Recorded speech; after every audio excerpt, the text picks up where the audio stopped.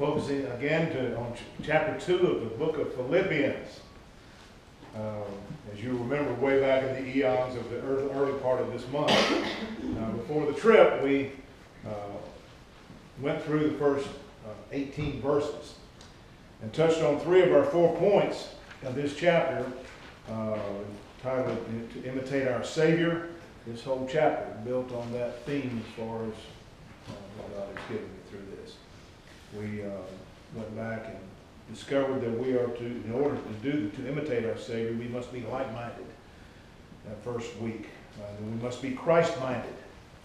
And we must be work-minded. We talked about 2 weeks ago, and then this morning, Lord willing, we will expand upon what it is to be ministry-minded. All of these first 3 prerequisites to what we're going to discuss today were necessary because they dealt with the inward part of us. The drawing together and being like-minded was not only inwardly, but it was corporately, as from a church perspective. We must be like-minded.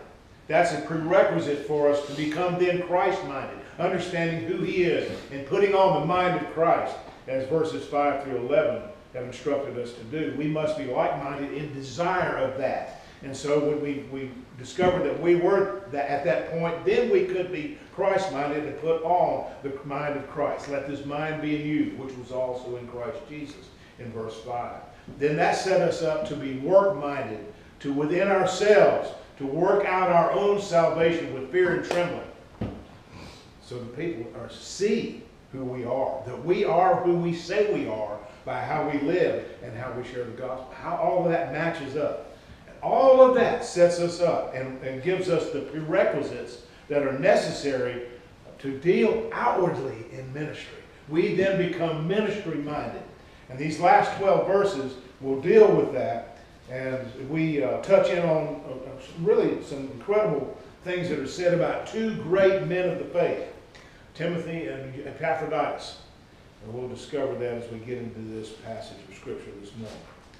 So, with that all being said, let's turn to Philippians chapter 2, and we'll begin with verse 19 this morning.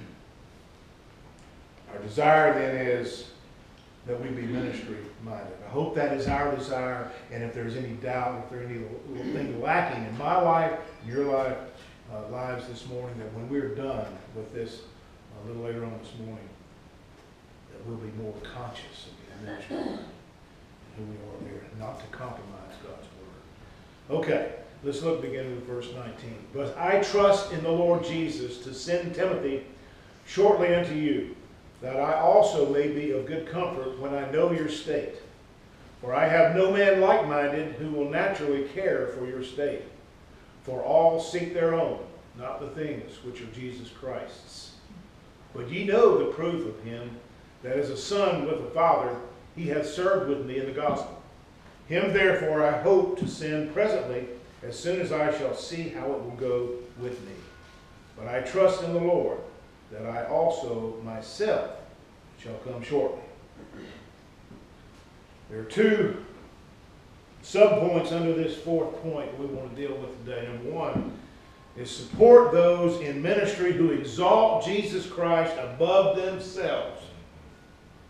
It's very important as we become ministry-minded because of the work-mindedness that we discovered from the last time that we met 2 weeks ago.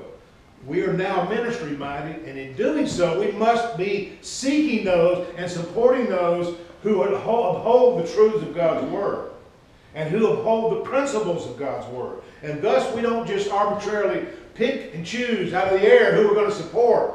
We never have done that here. We will not do that here at New Testament Christian Fellowship, because it's important that we are ministry-minded and we are like-minded, as we discovered earlier. So we're on the same page, basically. So number 1, we are to support those in ministry who exalt Jesus Christ above themselves. Let's look at a man that's given here as an example. Young Timothy, who Paul even has said that he was like a son to him. I don't know if you remember what the description given over in 1 Timothy of this young man, a faithful man, who sat under the teachings of Paul. Can you imagine having that privilege to do that? Of course we are. We're under the teachings of Paul. He wrote these 13 books in the New Testament. So we're just, he's not, I'm a different Paul than he was. I don't claim to be anything like him. But when it describes here in Timothy, I've lost my place where that was exactly. But anyway, the description was that he was brought up in the faith. He was brought up as a young man, sitting under his mother and his grandmother, Lois and Eunice, and it's described there. He talked well. He was brought up in the Word. He was a faithful young man, and now he's at a point where he is a young man in the faith and is serving and helping Paul, the apostle. And Paul gives us here 4 things about Timothy that I think are very important in these 6 verses this morning, his first 6 verses. And that should help us as believers, as we seek to support those in ministry who exalt Jesus Christ above themselves. Example, Timothy. Number 1, in verse 19, Timothy was trustworthy. Look what it says here. But I trust in the Lord to send Timothy shortly unto you, that I also may be of good comfort when I know your state. So he trusted this young man. Timothy, he said, Timothy, come see how things were in Philippi. If you remember, this church in Philippi was a very poor church, as all the churches in Macedonia were. This is Philippi, Macedonia. They were very poor. And yet, these people participated in giving and helping the poor church in Jerusalem. These are one of the churches that it talks about in 2 Corinthians, when Paul was kind of getting after those in Corinth because they hadn't done it. They're the rich church. And they'd said a year earlier they were going to give and help the churches in Macedonia. Or help the Jerusalem church, I'm sorry. And yet the people in Macedonia, the churches there, as poor as they were, stepped out and were willing to give and help the poor Christians in Jerusalem. In fact, if we turn back to 2 Corinthians chapter 8, we'll see exactly the description there given about this. The great passage of Scripture in chapters 8 and 9 that we have taught through many moons ago that deal with Christian giving and how we're to do that. But here's what happened back then. This church in Philippi participated in giving, to help those poor Christians in Jerusalem. And it's described this way in the first 2 verses of chapter 8 of 2 Corinthians. Moreover, brethren, we do you to wit of the grace of God bestowed on the churches of Macedonia, of which Philippi was one of those. How that in a great trial of affliction, the abundance of their joy and their deep poverty abounded unto the riches of their liberality. My, what a description given there. That this church, who didn't have a lot, they were poor. The people weren't wealthy like those in Corinth. And Paul goes on to rebuke the folks there. He rebukes the people in Corinth because they didn't live up to what they said. The people in Macedonia did. The church of Philippi did. They supported. They were trustworthy.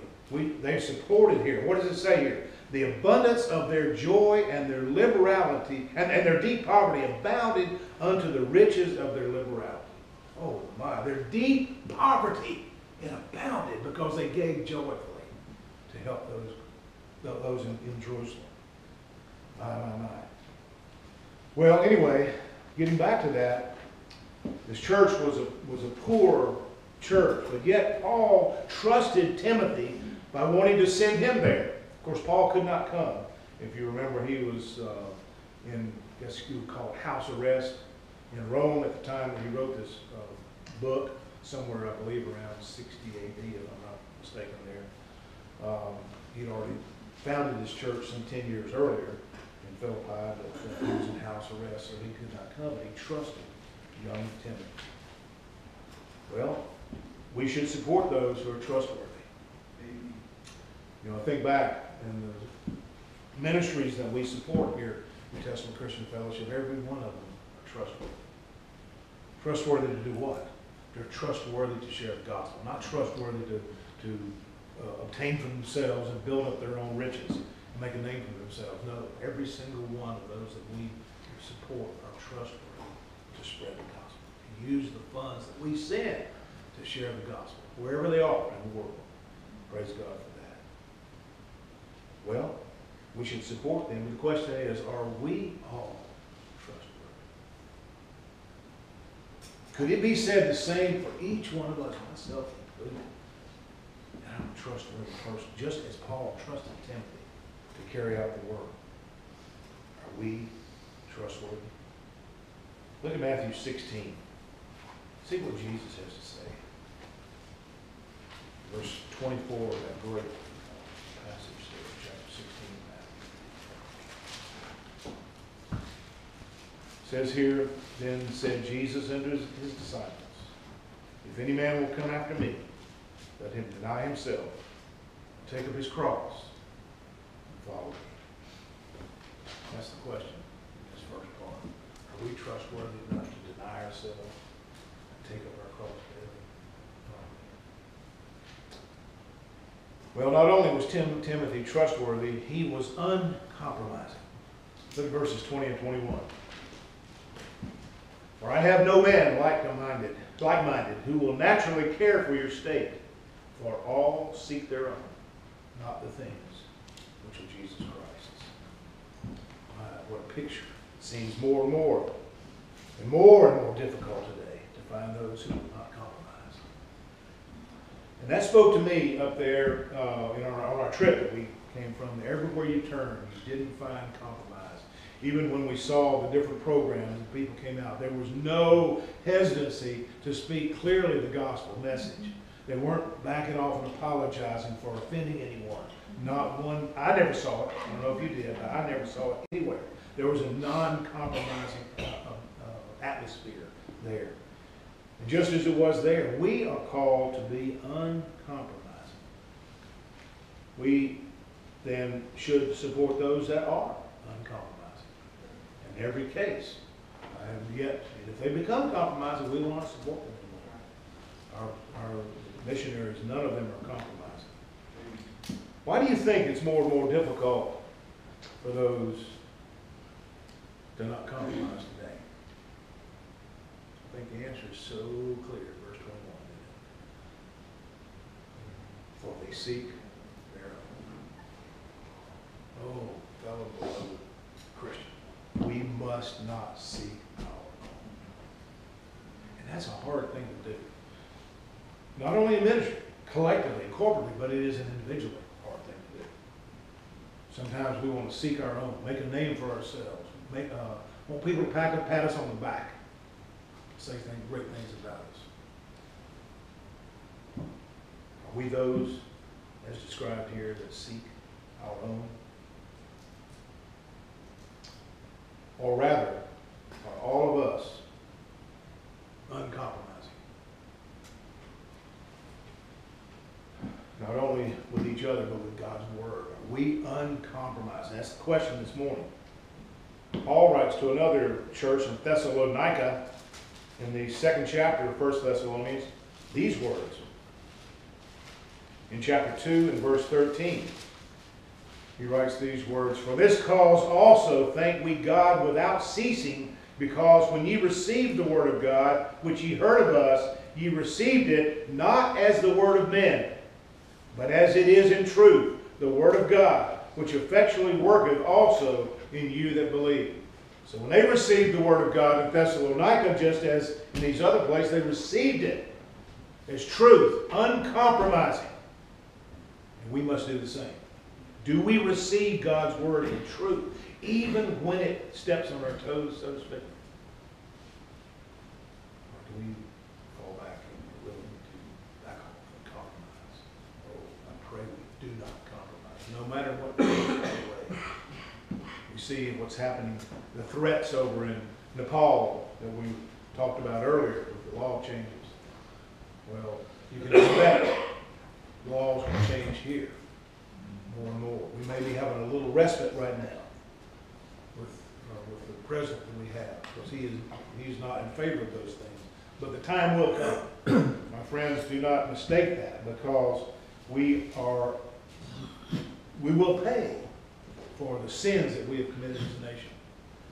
And So it will become increasingly difficult as the Lord tarries for us to speak uncompromisingly. Big wrong word there. But are all of us uncompromising? Are we purposed to not compromise God's word? Oh, I trust it. Not only was Timothy trustworthy, he was uncompromising, but Timothy was faithful. Look at verse 22. But ye know the proof of him, I like that statement, that as a son with the Father, he hath served me in the gospel. Timothy was a faithful young man. He was not a novice. He might have been young, but he was not a novice, because it talks about here there was proof of him. And a person ceases to be a novice when they have proved themselves worthy. We so much and so often today see people put in leadership, men put in leadership within churches. They're not ready because they're novices. The Bible warns us against that. That's one of the qualifications in 2 Timothy about that, is not to be a novice, someone that's not ready, that hasn't proved themselves faithful. And Timothy was not that. He was a man of great character. In fact, Paul calls him my beloved son and faithful in the Lord.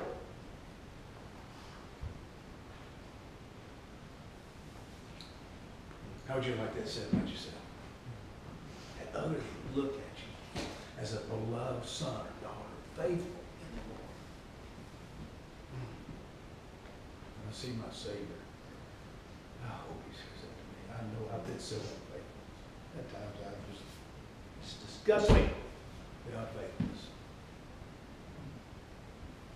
And I'll give it toward you, the one who died for me. But that doesn't mean I can't strive to be faithful for the remaining days I have to serve.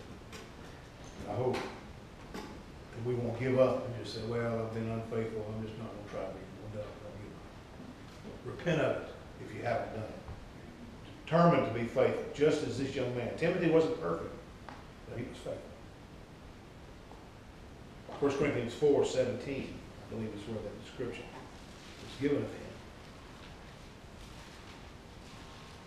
Paul writes here to the church of Corinth, for this cause I have sent unto you Timothy, who is my beloved son and faithful in the Lord, who shall bring you into remembrance of my ways which be in Christ, as I teach everywhere in every church. What about this morning? We are to support those who are faithful, and I believe we do. Never compromise that either. But are we faithful? We faithful. In fact, that same passage of Scripture, verse 4 and verse 2, moreover, it is required in stewards that a man be found faithful. It's required. If we're going to be a steward of God, a steward of the gospel, it's required that we be found faithful. It's not suggested. So, are we all faithful?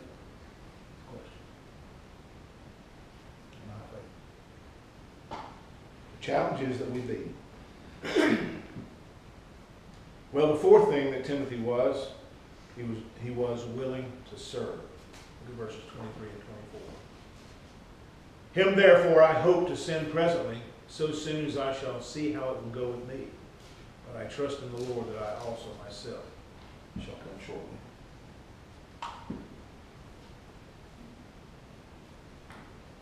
Timothy was willing to serve. What an example. Paul was, as we said, was under house arrest. He was waiting really on his verdict to be given before he sent Timothy, according to what it says here, verse 23.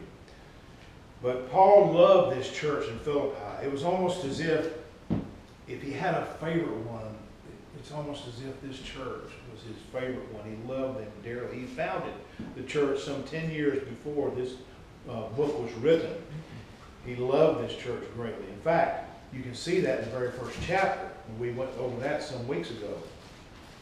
See what Paul says about the church in Philippi in verse 3.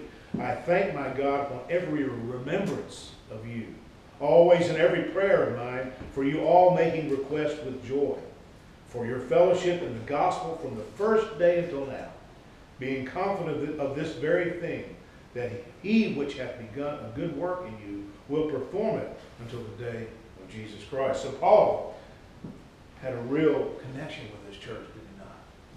And Timothy was willing to serve and take care of things. Basically what Timothy was doing was being really at Paul's beckoning call to go wherever he went. We saw he was in Corinth and other churches as well. Timothy was willing to serve. Well, we support those who are willing to serve Jesus Christ, don't we? We're willing to serve. Every one of our missionaries are willing to serve. The question is, are we willing to serve? Am I willing to serve whenever the opportunity comes? The great 100th Psalm tells us in the second verse, serve the Lord with gladness. Is it a drudgery sometimes for us? Do we just kind of not look forward to it? I hope not. Oh, I've been involved in churches in the past where I had so many positions of leadership that yes, it was a drudgery. I'll admit to you today, I've never desired to go back to that. Because it wasn't. It became not serving the Lord, it became serving the church. There's a big difference. So God's not in that. So I praise Him today that we here want to serve the Lord. I believe that with every one of us. And we need to ask ourselves that question in leadership. Are we willing to serve the Lord with gladness? Well, 4 great attributes of this great young man, Timothy. He was trustworthy, he was uncompromising, he was faithful, and he was willing to serve. Well, that's the first person we have given as an example in this passage of Scripture as we think of being ministry-minded. The second point is support those in ministry, as we look forward here, who are not hesitant to put the needs of other believers ahead of themselves. The example here given is a man that's only mentioned a couple of times in Scripture. His name is Epaphroditus. Let's look at verses 25 through 30. Yet I supposed it necessary to send to you Epaphroditus, my brother and companion in labor and fellow soldier, but your messenger, and he that ministered to my wants. For he longed after you all, and was full of heaviness, because that ye heard that he had been sick.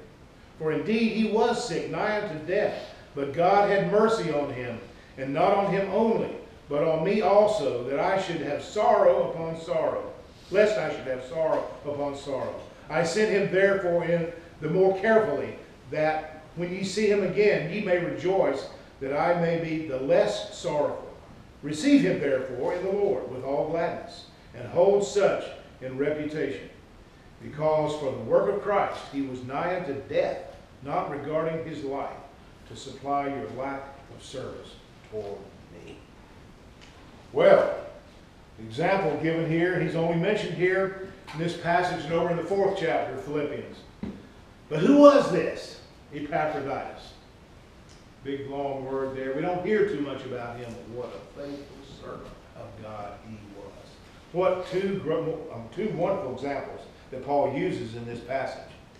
But Epaphroditus looked up some information about what his job was, what he did. But his job really was straightforward. It was to take the monetary gift to Paul that the Philippian church was giving, remember, in their deep poverty. Yet they were giving. And they were sending that. He would bring it to Paul to help support his preaching of the gospel. Now, it goes on to say here, it wasn't an easy job and certainly carried with it a number of risks, as he would be transporting this financial gift a great distance. This responsibility suggests Epaphroditus had a high level of integrity and respect from the brethren, and they knew he would take his job seriously. Back to 2 Corinthians 8 that we referred to talks about that more in detail. He completed this mission as Paul pointed out that he had received their gift and was amply supplied over the 4th chapter. We'll touch on that later. There are probably numerous lessons that we can consider just from the fact that he was chosen to do this work and he faithfully completed it. Boy, before we get into that, what about us? You think about that, this great example, these attributes that are given that Paul lists here. What about us? Are we faithful when God calls us to give us the work to do, to not only do it, but to do it cheerfully and to complete it. Oh my, we live in an age today where people want to call themselves in ministry and jump out there and do various things that they say God called them to do. And right in the middle of the task, they jump off and go somewhere else. They drop it. Oh, God's called me over here. Well, when really, in fact, money's calling me over here. It happens everywhere. Oh, more and more today. And the reason it is because it become career-oriented people in ministry versus ministry-oriented people. And we're talking today about why we are to be ministry-minded. We cannot be ministry-minded if we are career-minded. That's not to say you can't have a career. But I'm telling you, my friends, we cannot let career take the place of ministry. And it's happening everywhere in churches all over this world, where people are seeing how they can take the stair step, jumping up from this church to that church to better themselves financially and get their names in lights. Well, we are the antithesis of that, I hope, before God. We will never, I hope we will never, as long as we are in existence, seek that as this church. We don't care how many people are here. We want people to come who love the Lord, who are of like-mindedness, that put on the mind of Christ, that want to serve the Lord. It doesn't matter if it's just us and nobody else ever adds to this group in the future. It doesn't matter. It doesn't matter. We don't want career-mindedness here. And we must guard against that because it's everywhere. Paul gives us many examples, or attributes, you might say, of this wonderful man Epaphroditus. Let's look at some of these this morning. I just marvel at so many things said about this man. And I wish I could be like that. I wish I were like that. And maybe you'll be challenged the same way. It's a challenge to me to want to be like that. But look what this Apostle Paul, one of the greatest men that's ever lived, the greatest missionary that God ever put on this earth, apart from Jesus Christ. Look what he has to say about this man Epaphroditus and how unassuming Epaphroditus is. He doesn't seek fame. You can see it in how it's described here. Look what Paul says about him in verse 25. He gives us five things actually in this first verse. He calls him his brother. Well, in order to be a brother, you must know the one who gives that true brotherhood through Jesus Christ. You must know him. You must know him truthfully in the power of his resurrection, the fellowship of his suffering, being made conformable unto his death. You must know him to be a brother. He calls him his brother. But he doesn't just leave it there. Oh, I'm reminded when you see that word brother, Proverbs tells us, what about brotherhood? There's one that sticketh closer to the brother. I can't get by that without expressing that Jesus Christ is the one that sticks closer to the brother. But it's important that he was considered a brother. He's also considered a companion in labor.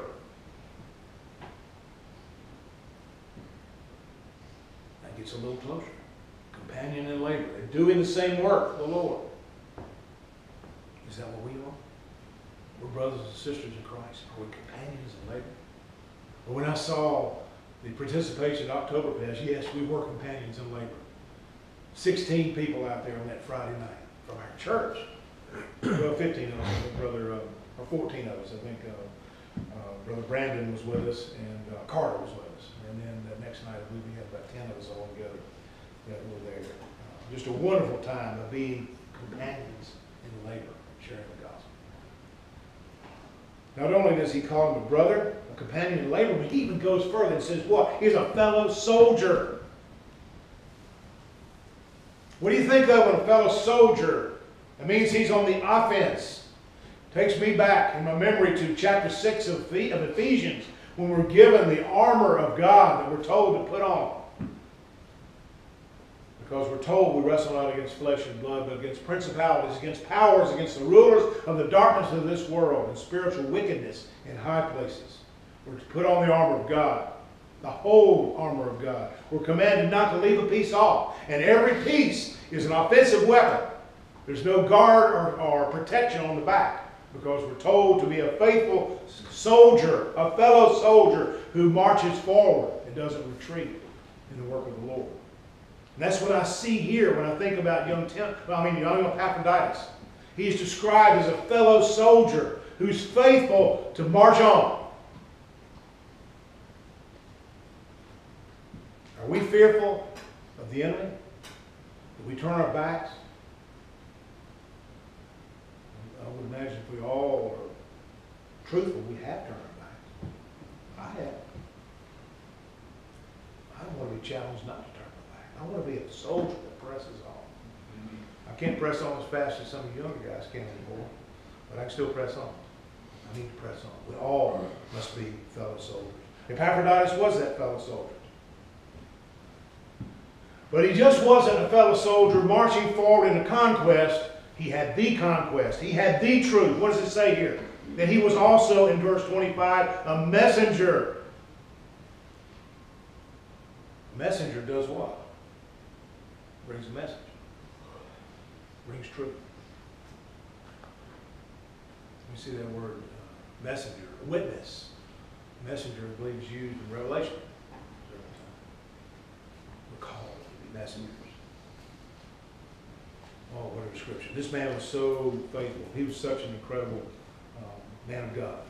A brother, a companion in labor, a fellow soldier, a messenger with the truth, that message. Well, the truth was his message, right? But he also was a servant. Look what it says here. He had everything to march on. But what it told me, from where Epaphroditus was concerned, it never was about him.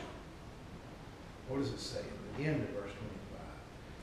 And he that ministered to my wants or my needs, is what it's saying there, about that Paul wanted a new car or what. No, it's his wants, his needs that he had to have there. He ministered to him. Made sure that the Apostle Paul was taken care of in every way he could. Well, what about us? Yes, we're brothers in Christ, brothers and sisters in Christ. We're companions in labor. We're the fellow soldiers. We're marching forward with the truth. We're messengers of the truth. Do not compromise that truth. And while at the same time, are we willing to serve? That seems, in the world's way of putting things, those two things seem contradictory. We march on in full authority of God's word, but yet at the same time we be a servant to those around us, our fellow believers. Excuse me. Well, Epaphroditus wasn't just those few things. Look what it says in verses 26 and 27. It really struck me about him. For he longed after you all and was full of heaviness because that ye heard that he had been sick. Let's pause there for a minute. That seems like an odd statement, doesn't it? He was troubled that they had heard he was sick. Now, he was so desirous to not focus on himself that he didn't want people worried about him. He was, as it said here, he was sick nigh unto death. He was really sick. But yet he didn't want to distract them by making them be aware of what was going on with him physically. I just was struck by that. He longed for you all and was full of heaviness because they heard him sick. Of us want everybody to know. There's nothing wrong with people being aware if a person has a problem, so that we can pray for them. But sometimes maybe we want to exaggerate that once in a while and make it more than it is. We can do that just to call attention to ourselves. I've seen it happen before. I've probably been guilty of that myself. But Epaphroditus wasn't. He was not like that. He just kind of pushed that aside. He didn't want to emphasize that. He didn't want to distract these folks with that. He longed after them with being full of heaviness. That means he's just weighted down with it. Very troubling to him that they had to be distracted, knowing that he was sick, dying to death. My, what a man of what a testimony that man had. That tells me this man was sacrificial. What does verse 27 say about sickness? He would indeed was sick nigh unto death, but God had mercy on him. Excuse me. And not on him only, but on me also. Paul said he would have described this if God had taken him as sorrow upon sorrow. That's what a dear man of God Epaphroditus was, and who he was to the Apostle Paul. He was sacrificial. What about us? Are we sacrificial? You know, there's a difference between a token giving and sacrificial giving. There's a big difference in that. Because sacrificial giving means we give in faith, believing. You know, we don't give with the abundance we don't have. I mean, 2 Corinthians 8 talks about that. You don't go out there and make pledges for something you haven't heard. We never want to do that. Don't pledge anything. We'll never ask you to do that here in this church. But others do. They want people to commit monies that they haven't even earned yet. And so we shouldn't do that. God's Word doesn't teach that. We're to give out of the abundance of the things we have. But we are to be faithful in what we do give. Now, my friends, sometimes it can be sacrificial. But we're to be obedient. That's what a man of God.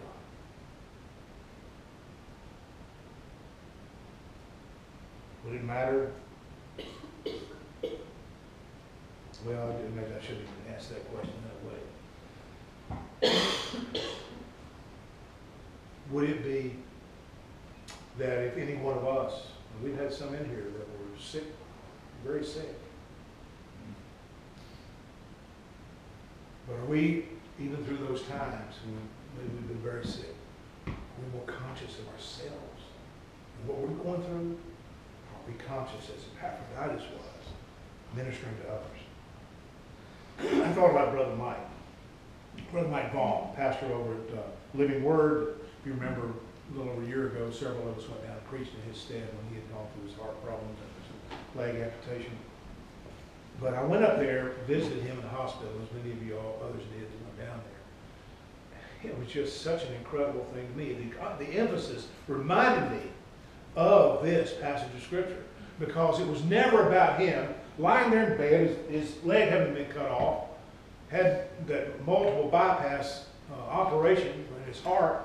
And praise God, it happened when he was at the hospital and when he had a heart attack. But it was never, at any time you're talking with him, did you find that true? The rest of you that saw him, it was talking about praising the Lord, witnessing to people about others. It never was about what he was going through. It really struck me, what a man of God that would lie there, who had all the reasons to complain, but he wouldn't do it. And it really hit me between the eyes. Why should I ever complain? I got two legs. I can walk. Brother Paul, he tried to encourage us. Yes. That's what he was all about, encouraging. When Laura did with him, he just kept on encouraging her. He did. He did. And that, I mean, he had it. He was sick, nigh to death when he had that heart attack. If he hadn't been in the hospital, he probably would have died. But praise God, he was there. It wasn't his time to go. And I thought about him, what another example of a man who put his emphasis on ministering to others over himself, no matter how badly he was going through something. Epaphroditus was that way. He was sick nigh to death, yet he was sacrificial. What about us? Are we willing to be sacrificial for the sake of the Lord? Well, he didn't quit, did he? Epaphroditus goes on further to tell us he was available for service. Even though he went through a period of being sick nigh to death, he didn't quit. He didn't say, I'm done, I'm retired, I'm old enough now, let somebody else carry the torch, so to speak. No. What does it say in verse 28? I send him therefore the more carefully, that when you see him again, ye may rejoice, and that I may be less sorrowful. Epaphroditus was available. No complaints at all. He's come through this terrible sickness. Yeah, I'm ready to go. Lord, wherever you want me to go. And through the Apostle Paul, the excitement there was to send him to see how things were going there with Philippi. I sent him therefore more carefully. Are you available for service? Am I available for service? whenever the Lord calls. Oh, it may not be convenient. I may not feel well at a particular time. And I believe we can find an excuse every time the opportunity comes, can't we? If we really want to. But praise God for that, for the service. And I praise God for some of you young people that just willingly go out there without any hesitation. Go out in these malls and different places and share the gospel. That's such an encouragement, to us to see that. And the opportunities that we have when we get together to minister the gospel. Wherever we go, what a great opportunity, what an incredible thing that is. Are we available for service? Am I ready to serve the Lord when the opportunity comes? Are you ready? Well, I trust that we'll be like Epaphroditus. No matter what happens, we're always available. Oh, what a great man of God. Well, all of these things may be true. But what happens if a person is not above reproach? Oh my, we've seen a lot of that in ministry, so-called ministry. People are not above reproach. 1 Thessalonians tells us that we are to abstain from not all kinds of evil, as some of these translations change it to. We are to abstain from all appearance of evil. Chapter 5, 5th chapter of 1 Thessalonians. We are to abstain from all appearance of evil. We are to be above reproach. Whereas legally, maybe we could be right here and just barely get by. How many times do we want to know how close can we get to the line of crossing the line into sin to do something? Oh my. Epaphroditus wasn't that way. We're called to be above, way up here, above reproach, fellow believers. We are not even to get close to that line of sin. And that's what I like what it has to say here. Receive him therefore in the Lord with all gladness. Hold such in high esteem or reputation. Can that be said of you? Can that be said of me? That we are above reproach? I have to say it. There are times that I'm not. Oh, I get slapped upside the face by the Holy Spirit and conviction too. Doesn't take long. My desire, I hope your desire, our desire, should it be? Yes, it should be. I hope it is, as we're challenged today by these examples that are given to us, that we want to be like Epaphroditus, be above reproach. Don't even get to the reproach line. Stay well above. And then, verse 30. Epaphroditus was dependent. What another great word there is that we as Christians should adhere to. Are we dependable? Can we be counted on? Is our word our bond? Does it mean something? Well, I've been around a lot of people. They'll say one thing with their mouth and profess to be a Christian, and when they carry it out, it's totally opposite. I've experienced that in the business world before. People that call themselves Christian, the word did not match up with their deeds. It's a challenge to me. Am I dependable? Can my deeds always match up? Will they always match up with my word? Will that happen for you? Is that true in our lives? Oh, my friends, we should be like this man Epaphroditus. It says, because for the work of Christ he was nigh unto death, not regarding his life, to supply your lack of service. Meditate on this verse and just wonder, can that be said about me? I have to say, sadly, I am not like that all the time. I want to be like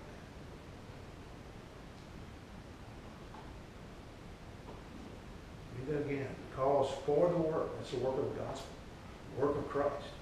He was nigh unto death. He pushed himself to do the work of the Lord and became sick, nigh unto death. Not even regarding his life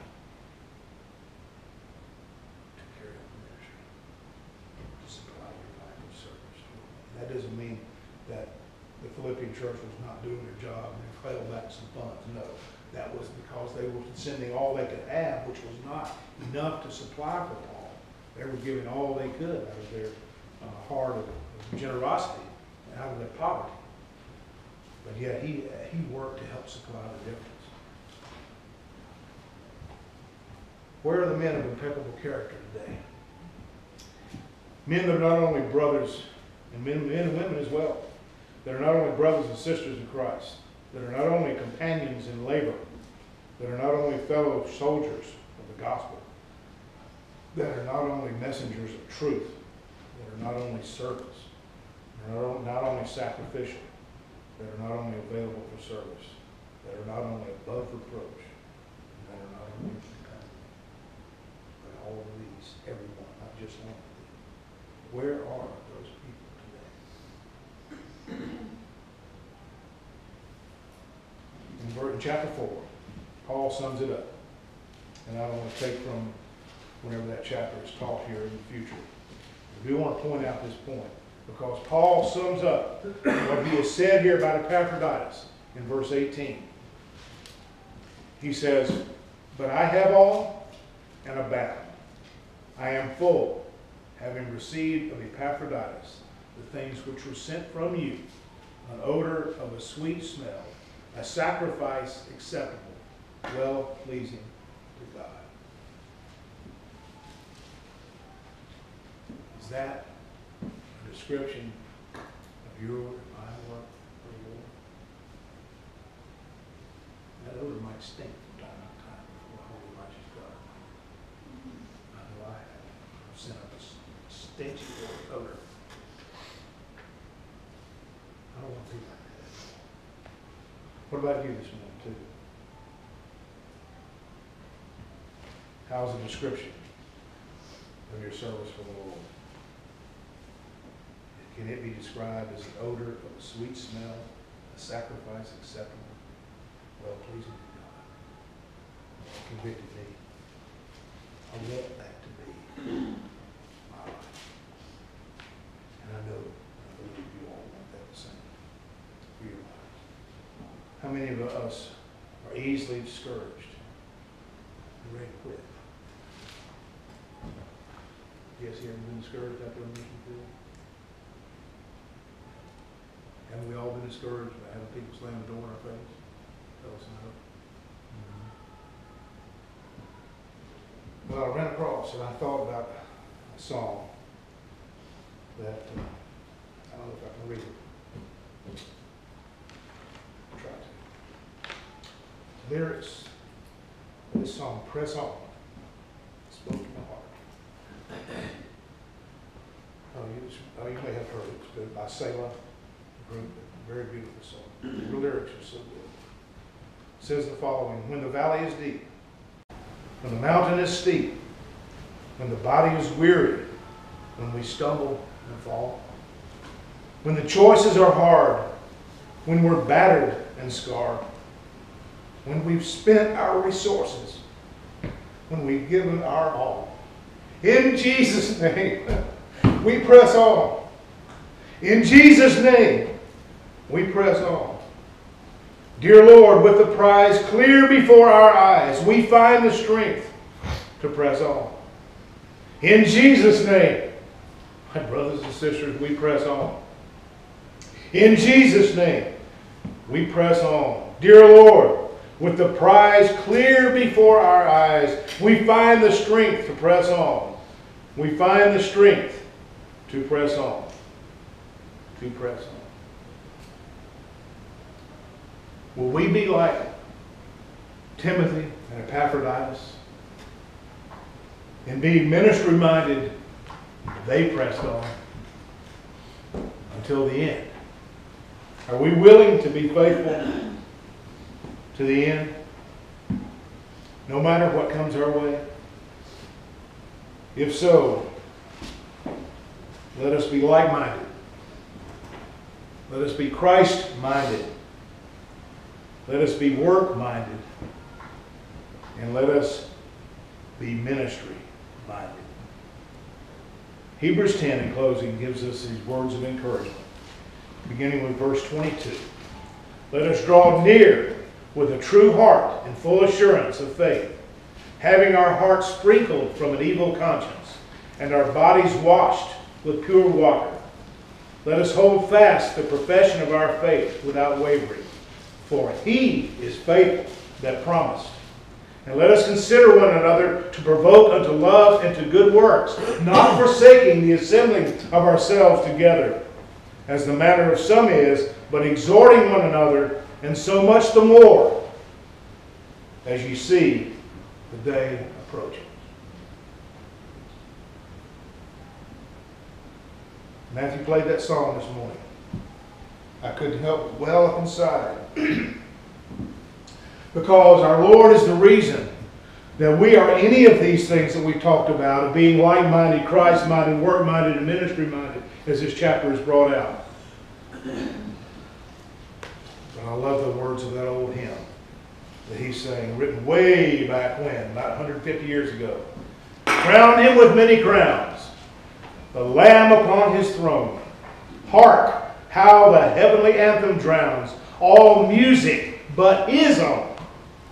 Awake my soul and sing of him who died for thee, and hail him as thy matchless King throughout eternity, through all eternity.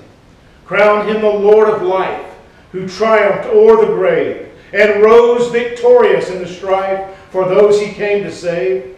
His glories now we sing, who died and rose on high, who died eternal life to bring, and lives that death may die. Crown him the Lord of love. Behold his hands and side, those wounds yet visible above, in beauty glorified. All hail, Redeemer, hail, for thou hast died for me. Thy praise and glory shall not fail throughout eternity. Dear beloved brothers and sisters, great description of who we are serving as we are seeking to be those things that this chapter has brought out to us.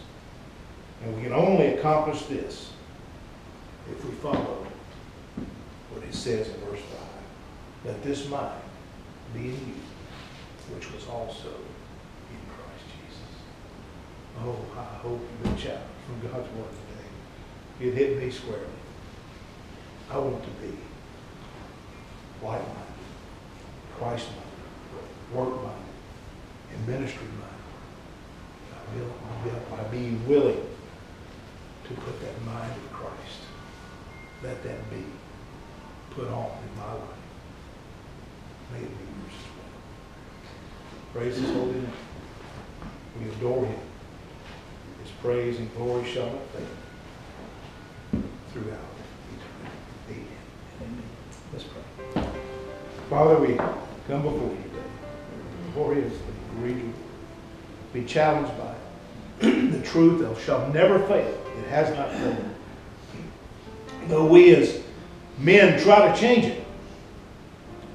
Satan did that back in the Garden of Eden, changed the truth of God into a lie, and we continue to see that happen today. Oh God, we thank you that your truth will prevail and is prevailing even now against those wicked lies that are being portrayed everywhere. And we thank you that your truth will remain through all eternity. Thank you for the reminders from your word this morning. Oh God, we pray that you challenge our hearts as we go through this. May we not be satisfied with anything less than to be faithful to you to the end. Thank you for your word. Thank you for showing us that today. And for the great examples in the Apostle Paul, in young Timothy, and in the wonderful servant Epaphroditus, that have given us great examples of you living in their lives and them doing ministry and carrying out your work so that we can have those patterns there. And more importantly, we thank you for our Lord Jesus Christ, who set the greatest example for us, who is truth, who will never die. May we be resolved to let this mind be in us, was also in Christ Jesus. Thank you again for this truth of your word. Now bless the food that we're about to partake of.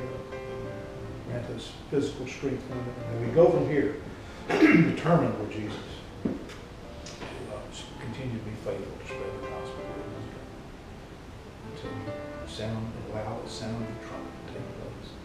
And we meet you in the air. so shall we ever be.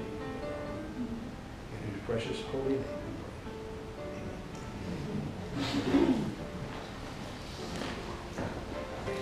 Amen.